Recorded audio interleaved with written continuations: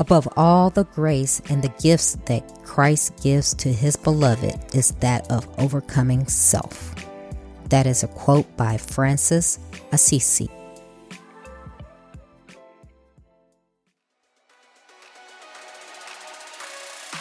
Welcome to Trina Talk.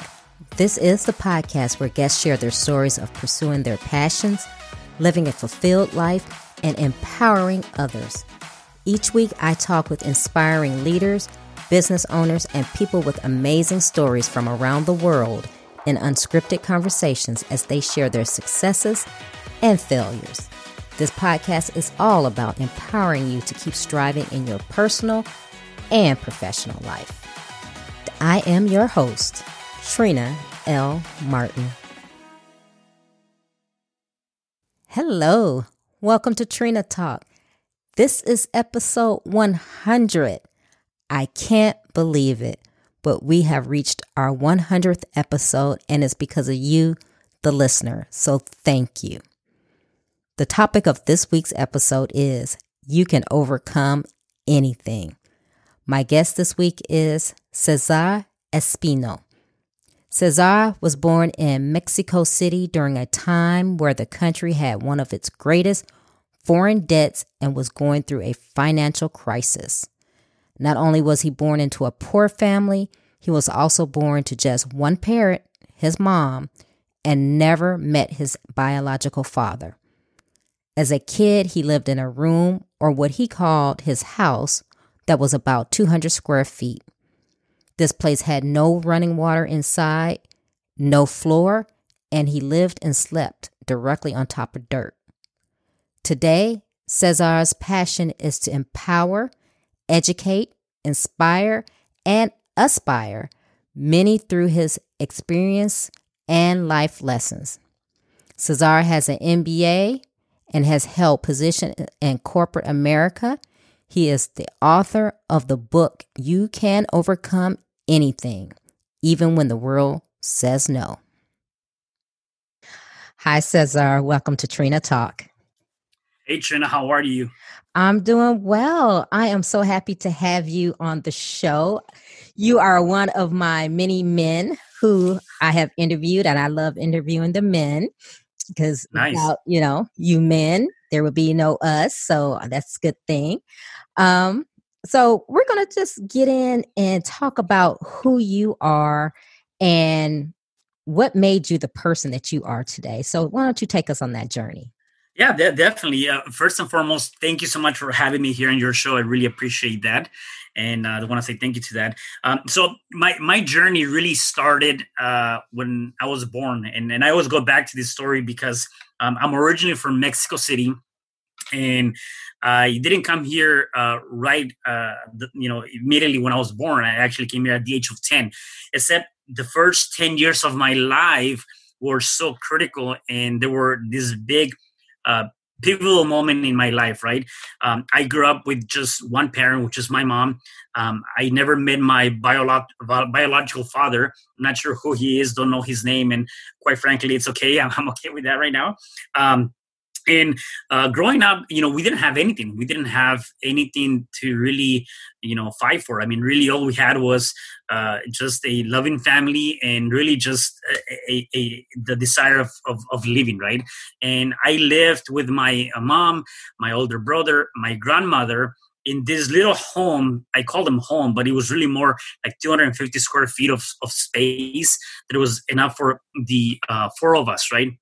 And we lived in this little shack or little room, and it was made out of plywood. It was made out of sheet metal. There was no insulation. There was no electricity. It was right on top of dirt. And that's how I grew up, right? And my life, if you go back and look at my life was really that. I had to start working at an early age to be able to survive. My mom decided to take her leap of faith just a few months after I turned 4. And she decided to take her leap of faith to come to the States, leaving us behind. And again, that was another marking point for my life because at that point, I had to start working to be able to survive and just put in some food on the table. One thing that I always remember is that we used to have this what I call the Mexican specialty dish, which was really just a tortilla with a grain of salt. And that's all we had. But I can tell you though, that was very fulfilling, right? Like that was like so, like even now I can definitely have that, just enjoy that. And it said there was days like that. We didn't have anything to eat except that. And we worked at a flea market. We're selling a bunch of different things that didn't work out too good.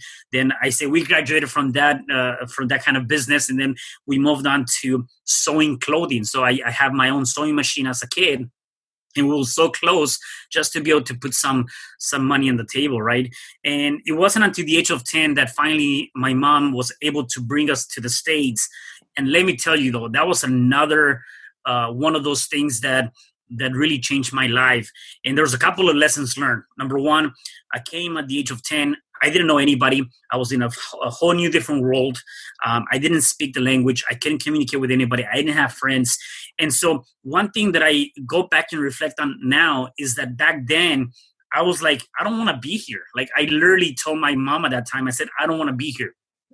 Send me back to Mexico because that's what I know, right? And if you think about it from that perspective, that's what we go through in life, right? A lot of times we are so afraid of what's uncomfortable that we rather go back to what we're comfortable to, even if that means that's hurting you or is some sort of mystery. And for me, that was me. I literally was telling my mom, send me back. I'm comfortable being poor. I'm comfortable working. I'm comfortable not having all that stuff. I'm comfortable being there with this group of people because I was so uncomfortable to be in this great nation, to learn the new cultures, to get acclimated with this world, right? And so that was a lesson that now I see, and I'm like, wow, it's amazing to see that, And so fast forward, to now, throughout that, I've gone through a lot of different obstacles, and I've really had hit rock bottom multiple times. I had a kid at the age of 15 and a half, which was another huge a life lesson, if you may, or discovery. And throughout my life, I've been going through a lot of obstacles. And now I decided to take my leap of faith a couple of years back. And I left a 6-figure paying job to become a full-time entrepreneur. So now I'm a real estate investor. I am a multiple book author, international and national book author. And I also do mind coaching and also help people with real estate as a real estate investor. Wow. So that's a journey. Now, yeah. Everybody knows on this show, I like to know the journey, because a lot of times people want to go on and they want to tell about all their successes and they want to do the, I'm living my Instagram best life, but there's failures along the way, and there's things that you have to go through. And that is a story, within itself. So from that humble beginning of coming to the U.S. from Mexico City to where you are today, like you said, you left a 6-figure job. What did you do when you were in corporate? Yeah, so I used to work for a logistics company. And really my career has been that working for freight forwarders and logistics companies. So I was working in the corporate level. Yeah. Okay. So what was it that made you one day say, I'm leaving this and I'm going to become a full-time entrepreneur? Yeah, I think it comes down to the idea of defining success, right? A lot of people will say, well, success or the I guess 95% of the people will say success is based on the financial stability that you have, right? They normally will look at success tied into a dollar figure. For me, it was the other side of it, right? Working in corporate America, again, having a good job, having the opportunity to have travel all over the place. I have a master's in business administration. So I did go to school. I went through the whole traditional aspect of life, which, by the way, I feel like nowadays, and I'm a firm believer of education by all means, perhaps now more so of a different type of education, except still getting educated. And so we are so trained on go to school, get a good job, come out of that with that job and hope to retire, right? And I feel like that is not a journey. And so for me, it came down to a moment in my life where I'm like, yeah, I have a good job. Yes, I can travel all over the U.S. and the world with this job because they pay for it. And I also get the chance to go and take my own vacation. And I wasn't content. Like there was something missing. And I think it was the fact that it took me back to where I came from. It took me back to who I was. And I think for my own journey, it was that. It's like there's something missing. I think there's a bigger purpose in my life. And I call it my highest intention. My highest intention now, and I kind of define that. And that's something that, just like a vision statement, you can change as you go in your journey. For me, it was like, I want to be able to motivate. I want to be able to empower. I want to be able to inspire other people. And I'm like, how can I do that? Working in this job that is paying me good, I'm not really doing that. And I also saw things incorporate that for me just didn't align, which was, you can have somebody there working for 10, 15, 20 years. They lose their job. They lost everything, and they got to start all over again. And I'm like, I don't want that to be me.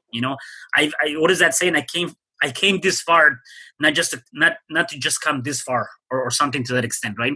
And so for me, it was like, there's something more, and I need to do more for myself. And so that's when I discovered real estate investing. That's the first thing that I got into, which, by the way, I had gotten into that back in 2008, 2009, around the time right before the housing market took a hit. And I got into multiple different units. I was doing more of the rental aspect of them. And guess what? I lost it all. Like it would be nice if I would still have those things. I didn't. I lost all the houses that I had. I lost thousands of dollars. And then to top it off, 10 years of bad credit where I couldn't go and get anything. And so at one point I said, you know what? That's it. I'm not going to do it. I'm going to continue to work for corporate or for whatever the case may be. And again, there was that thing that was ringing in the back of my head. It's like, no, there's something more for you. And I decided to go back into real estate. And finally, I decided to take my leap of faith, which that by itself is a different experience too, by the way. Wow. I'm listening to your story and I'm loving it because I can relate. So, I'm born and raised in Chicago to a, single mother.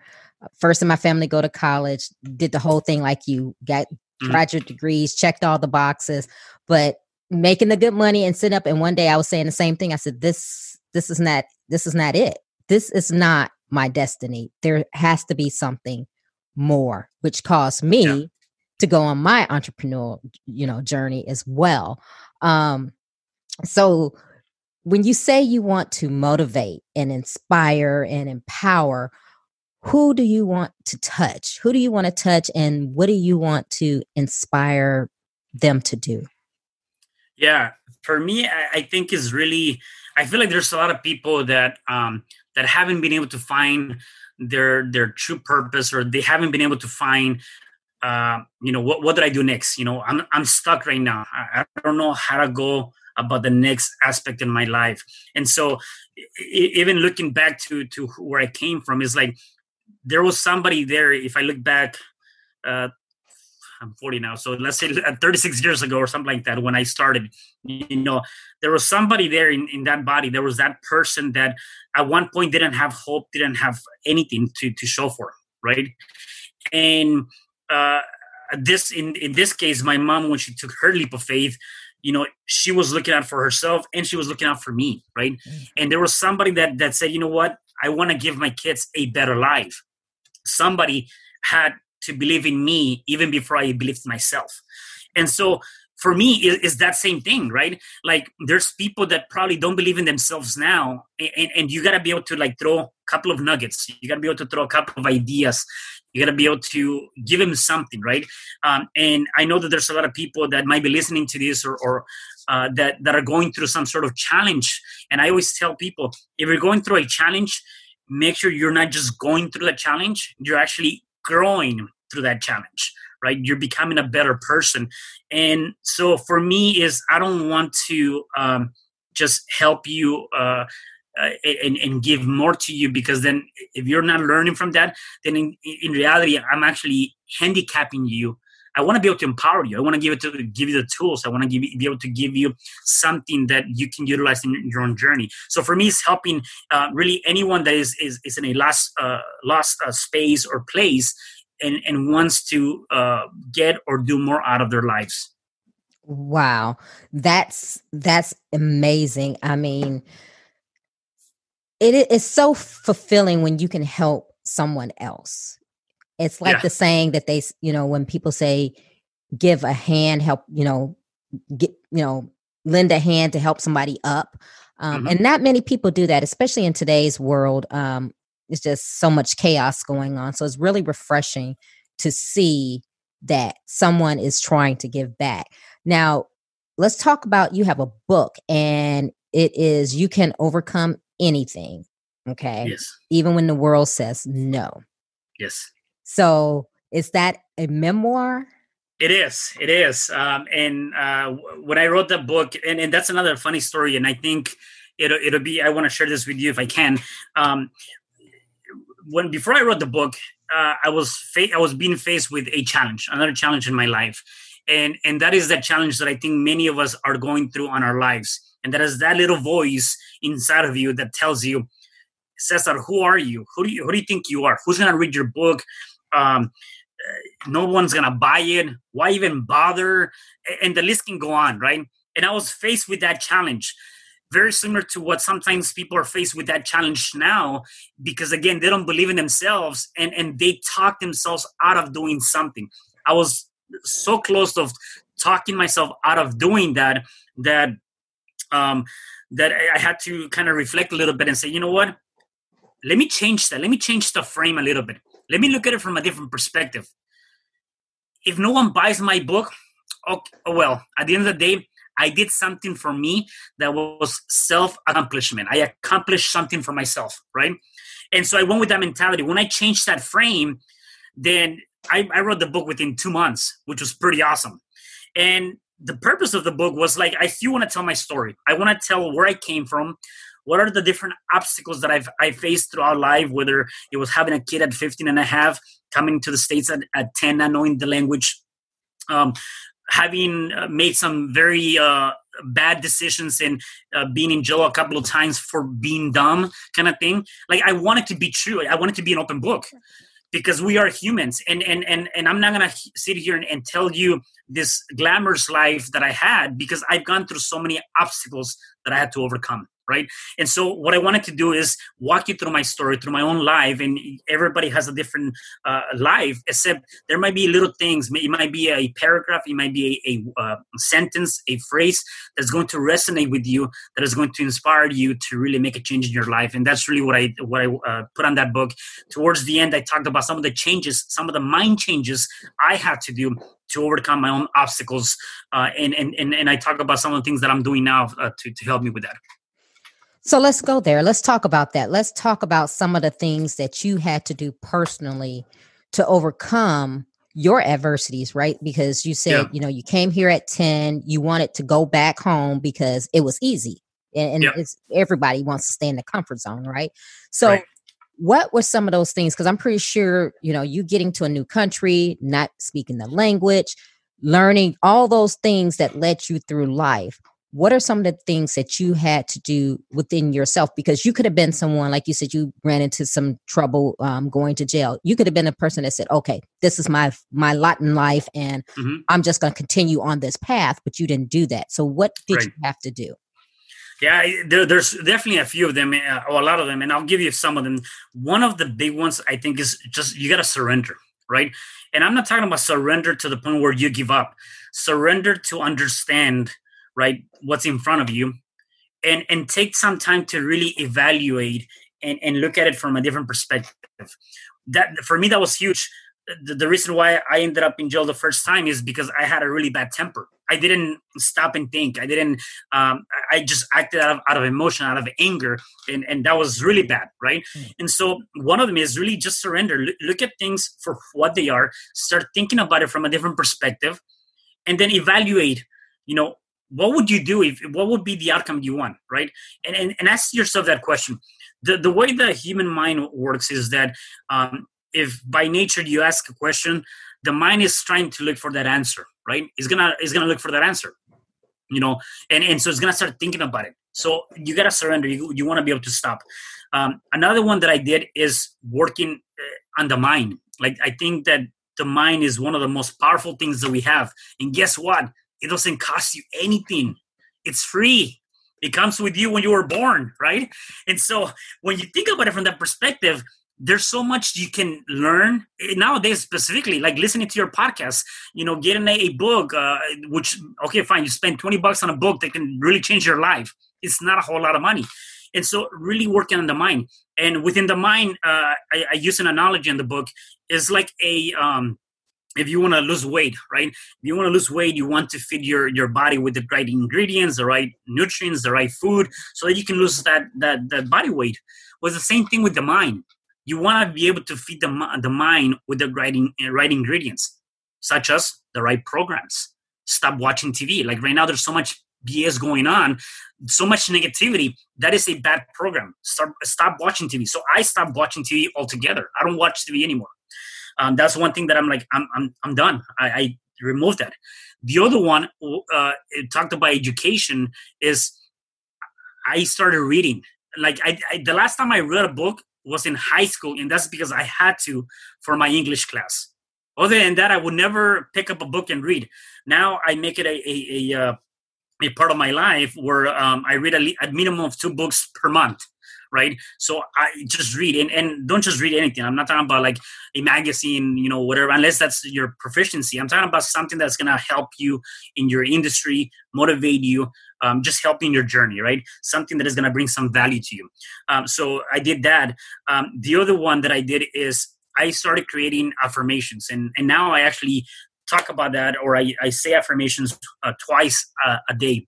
I do it as soon as I wake up and as soon as I go to sleep. Why? Well, the mind is most responsive 15 minutes before you go to sleep and 15 minutes after you wake up. And I'm talking about the unconscious mind. The mind is consisted of 2, right? So the unconscious mind is most responsive on that. And so that's when you really want to be able to do those affirmations. And don't just read them out. You want to feel them. You want to get the emotions into that. And that took me some time. Definitely took me some time. Now, I already have a system with that. So that's another thing that I did. And maybe the last nugget that I'll give you is self-love. You have to love yourself, right? And what I mean by that is that just like you want someone to treat you, or you want to treat somebody, you want to treat yourself that way. So one of the things that I started doing now as part of my affirmations, when I go to sleep and when I wake up, I stand in front of the mirror and I say 3 things. I say, Cesar Espino, I love you. Cesar Espino, I thank you. Cesar Espino, I appreciate you. Now, let me tell you, that was weird when I first started doing it. I'm like, I don't want to do this, man. Like, this is weird. Now it's like, no, I look at myself and I smile and I do that. Because at the end of the day, if nobody's telling me that, I want to make sure that I'm telling myself that so that I can go about my day today, right? So it's making those changes in your life that can help you. Before this, I never did any of that. None of this. I'm looking and I'm shaking my head. Yes, because I do those same things. I look in the mirror and similar to you, say, hey, I love you. You're smart, whatever. And it really makes you feel good, because especially when you've gone through life and you didn't hear that, or you had people to treat you, not right, you start to feel that you're not worthy. And that was kind of my problem, where I didn't feel that I was worthy. So I had to bring that back to my life and love myself and tell myself that. So as you're going through all of your self-improvement, I know there's times where you're like, you know what, I got to give up. This is not going to work. Like you said, this just doesn't seem right. This is not going to work. How many times did that happen to you? And what did you do to overcome that? Yeah, and that still happens, right? I mean, I think we're all humans, and one thing that I say is that if you're working for profits, you're doing it wrong. You need to start working for purpose, not for profits. And so back on the day when I was working for corporate America, I was working for profits. I was working for that money, to chase that money. Right now, I'm working for purpose. And so sometimes as an entrepreneur, because you're not clocking in and clocking out, you might not see that money. You may not see that money coming in. And so you have to go back and remember why you started to begin with. Why did you start working? What is the purpose? What is your vision? What are you trying to leave behind? And so that's what I do. There's times that I'm like, man, this is just more difficult than I thought it was going to be. And I start, again, the little voice starts talking to me, right? And I love this because Les Brown, I listen to a lot of motivational speakers, right? So Les Brown talks about one aspect where talk back to yourself. Like, I think there was a line where he says, I'm behind my bills and I have kids and you're telling me what to do. No, I'm not going to stop, kind of thing, right? It was the same thing for me. Like when I get that feeling of giving up, I go out for a walk and I put in YouTube and listen to Les Brown or a couple other motivational speakers just to really get me up and pumping. And one thing that I also do, I keep a journal. I keep the things that I need to accomplish and by when that I want to accomplish. So then I go back to that and say, okay, here's what I need to do. I need to stay focused because at the end of the day, I am going to make it. And I go back to the affirmations and I say to myself is that at the end of the day, I am already who I'm working to be. I'm already that person. I'm just in the process. You've got it, hit the nail on the head. You are just Mr. Inspiration and Motivation. So tell me, what does your clientele look like? Who are the people, are they coming to you and saying, you know what, I had this rough time? Do you particularly, because I know a lot of people like to work with the youth. And I don't know if that's something that's a passion of yours, especially since becoming a father early. Who are you working with? Yeah, right now, really everybody and anybody, right? Because I feel like everybody has they're in a particular place and everybody needs some sort of help, right? And so I have, though, in the past worked primarily with adults, female and male, and part of the clients that come to me, they either have a limiting belief, right? Something that they might say, money is the root of all evils, for example, right? It's a belief that they might have, or they might have an emotion, right? I was dealing with a client recently where he would get triggered by certain aspects, and this anger emotion will come out all the time, and that created a ripple effect, right? So I deal with clients in different aspects, whether there's a belief, whether there's an emotion, or clearly just you have some baggages from the past. The way the human mind works is that between the ages of 0 and 7 is when we pretty much absorb everything, right? And so what happens between the ages 0 and 7 will dictate your future. And if you don't work on those things, then you're going to be carrying that all throughout your life, right? And so I work with my clients and I tap into that from that aspect. And that's some of the things that I do. So I am an NLP practitioner, which is a neuro-linguistic programming practitioner. And when I work with clients on that aspect of that, I do that. I also work with clients on the accountability level, where people just want someone to help them be accountable for their actions. And I give them different tools and aspects that they can use. So, Cesar, where are you located? Los Angeles. Okay. So we went through your journey and you told me who you're working with. So I have one question that I'm going to ask you right now. Okay. So was it all worth it? Oh, yeah. It's funny you mentioned that. I had put a post on Facebook, I think either yesterday or the day before yesterday. And I say, I am an entrepreneur, right? And this life is not for everybody. However, I wouldn't change it for anything. I love my journey. I love what I've done. I love what I'm doing. And again, for me, I'm working for purpose, not for profits. And with that has come so many different things, right? Going back to when I wrote my first book, I never thought I was going to write any more books. Now I have 5 more books. I have a book coming out next week, right? And I've been able to touch more people's lives. One thing that is very fulfilling that we kind of touched on that earlier is really helping out people. I'm getting messages from people that I don't know, that they're like, you know what, I heard you at Trina's talk show, or I heard you, or I saw your book or something like that. And man, you've changed my life. You've given me inspiration to do this or do that. That happened a couple of times already, not recently, where I inspire people to write their own book, to take action. Zig Ziglar talks about if you give enough people what they want, you will get whatever you want, right? And so for me, it's like working on those things. So let's talk about your book. So you say you have this is you got 6 books? I have 6 books. Yeah. Okay. So take us through each book. So the first book is the You Can Overcome Anything Even When the World Says No. That's my memoir. I wanted to tap into the Spanish market, so I actually took that book and translate that to Spanish. Because I also believe that just like anything, there's so many different cultures, and they would need to be able to see that message. So I took that book into Spanish. So that's my second book. Then as an entrepreneur, I have them here actually in front of me. As an entrepreneur, so this is the first book. That's the English book. Then you have the Spanish book right here. Mm-hmm. And then I decided to come up with a series of a book, and it's How We Became Entrepreneurs. And that's between me and another friend of mine. And we decided to do a book, and it's called How We Became Entrepreneurs, Follow Our Leads. That's book number 1. The second book is How We Became Entrepreneurs, The Life of an Entrepreneur, right? And again, it's just kind of giving people that want to get into that space ideas and helping them through that journey. I was a part of a collaboration book called Dare to Be Authentic Volume 5, Let Yourself Prosper. I was asked to be part of this project, and it's really all about authenticity and just how that played a huge role in your life, right? And so that was a good project. My most latest project, which is going to be released next week, is You Can Overcome Anything Despite the Barriers in Life. And this book is 16 different authors talking about how they were overcoming life barriers. Wow. You've been a busy man, I tell you. Yeah, I have for sure. Wow. Okay. So you know what? So we're going to get into our questions. Are you ready? Yeah, let's do it. Okay.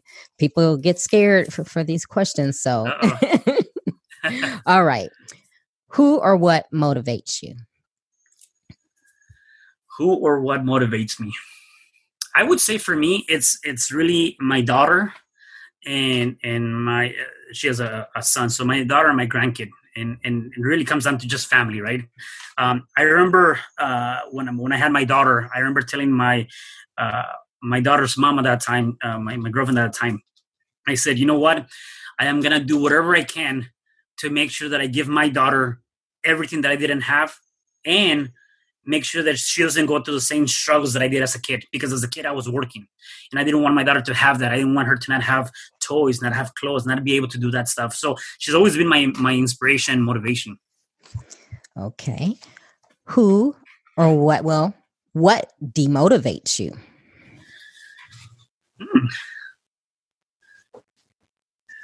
I don't know if there's much to that. I would say probably it comes down to myself, right? I think we are our biggest critic, and sometimes, again, the voices, sometimes just there's an African proverb that says, if there's no enemy within, there's no enemy outside that can do you no harm, right? And so it comes down to that. I think that if you're, I believe that I'm very motivated person. I take fear for what it is. At the end of the day, though, it comes down to what's going on in my head. Did I push through or not? And so I am my biggest critic. When was a time that something was said or done to hurt you, but it worked out for your good? Okay. I got to think about that one for 1 second.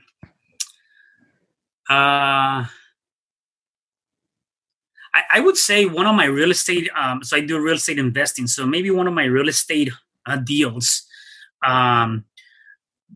So I was approached by somebody to do a joint venture, which, by the way, any entrepreneur, I think that in anything you do, sometimes it's best to do joint ventures. It would really help you in your journey. Anyways, I was approached by somebody to do a joint venture transaction. And I didn't think it was good, or it was going to sit well with me. It didn't seem like an opportunity, to be honest with you.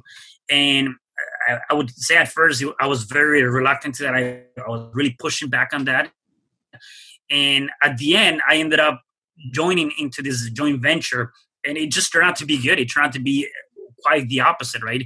The reward was a lot better than expected. Okay. What is your fear?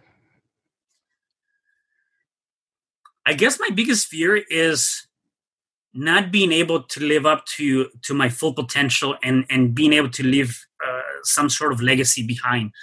I really, I'm in this journey of wanting to empower, and the day that I'm gone, that somebody can look back and can find some of my work, and they can utilize that to their own journey. So maybe my biggest fear is that what I'm doing now, is that really helping? Is it really empowering the people? Is it really motivating them? Is it really giving them that life that I'm looking for? Is there a time when you wish you had done something that you didn't? I would say no. I mean, sometimes I'll go back and I'm like, I wish I would have done this and that. Except when I think about it, everything in the past led me to where I am right now, right?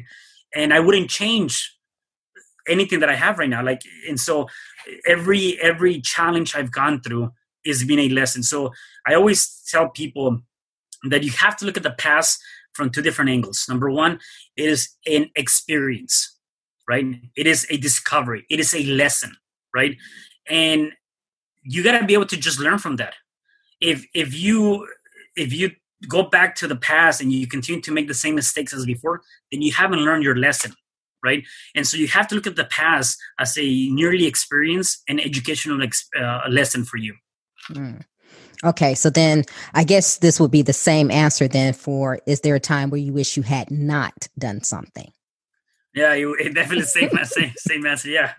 Okay, so you talked about this a little bit when you were talking about your journey, but what is your definition of success?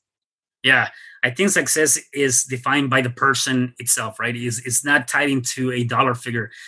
Success to me is what is fulfilling, what makes you feel good inside, right? What is something that, if you're to step back, whether you're a teacher, you're a janitor, you're a millionaire, it doesn't matter. Do you feel fulfilled inside? Do you feel like you are giving back, or do you feel like you're in a place where, you know what, there's nothing that can bother me at this point, right? And so for me, success is that how much fulfilling do you have inside of you? Okay. How do you recharge? Well, for me, I would say I create two things. Number one, definitely I want to get my sleep, get enough sleep. Making sure that I don't do something dumb the day before, and then especially if I have something going on the next morning. I fall with affirmations, so I fall asleep with affirmations. I think that's a good recharge. It reminds me again of my journey. It reminds me again of things that I'm doing. So I put that on the background, and then I would say I like to write down my daily tasks, because that's a way for me to look at, what do I have to do and what is spending. And it's always good when you check that off, even if it's a small task, because it gives you that self of accomplishment, right? So it feels good. Yeah, I love checking off lists. What are you awesome at? I would say, I think creating relationships definitely is one thing that I give myself pointers for that. I am very approachable. I like to mingle with people. I like to really just create ventures and friendships and partnerships, right? And I believe of that average 5. And so I always look for that. What is the legacy that you want to leave? The legacy I want to leave is for people to look back and be able to find something that I've created or have done that has helped them improve their life, right? Whatever that might be, right? It could be just picking up my book. It could be listening to a podcast interview. It could be just something. I want to be able to make sure that I can leave something behind for people that, again, their life gets improved upon, and then also for my daughter and my family, that they can be proud of me. Okay, so you want to leave something behind. Give the listeners one motivational takeaway. Okay, I would say this is a quote from Les Brown, and I really, really love this quote. And he says, if you do what is easy, your life will be hard. If you do what is hard, your life will be easy. And so when you think about that, I think that's very powerful. It is easier for us to come from the house and sit on the couch, turn on the TV, look at the news. It is easy for us to eat the pizza or the hamburger. It is easy for us to not go and do the workout. It is hard for us to come home when we're tired from an 8 to 10 hour day. I went through that, and go into your home office or whatever you have and start working on your dreams, right? That is the hard part. It is hard to say, you know what, today I'm not going to cheat. I'm not going to eat bad. I'm not going to drink, whatever the case may be, right? And I do believe that. I believe that when you start working on that and you start working on what's hard, your life by itself is going to start becoming easier and easier and easier. The other one that I want to tie into that is make sure that you are working harder on yourself than you do on anybody else. Okay. And I'm not talking about hard labor. I'm just talking about you go to work and you give them your 100% and you come home and you're tired. And that's it. You don't do anything else. Work harder on yourself through your, working on your mind, reading. If you want to write, start writing. Just write a sentence. You want to do whatever you want to do. Start doing that. Work harder on yourself than you do on anybody else. That was very good. I had never heard that before, but I really like that.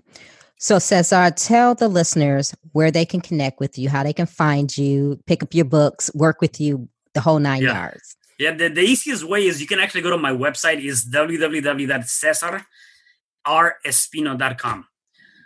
CESARRESPINO.com. And then from there, you can really connect to anything that I do, whether it's my books, my real estate coaching program, or just my mindset coaching program. And then I'm also in all social media, pretty much by that name. Okay. Well, Cesar, I thank you for joining me today.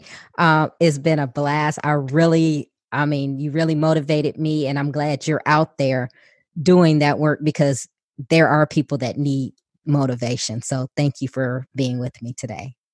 Thank you so much, Trina, for having me. I really appreciate you having me on your show. If you like Trina Talk Podcast, please don't forget to go out to iTunes and rate it 5 stars and leave a review. Also, who else in your life do you know that needs some motivation and inspiration in their lives?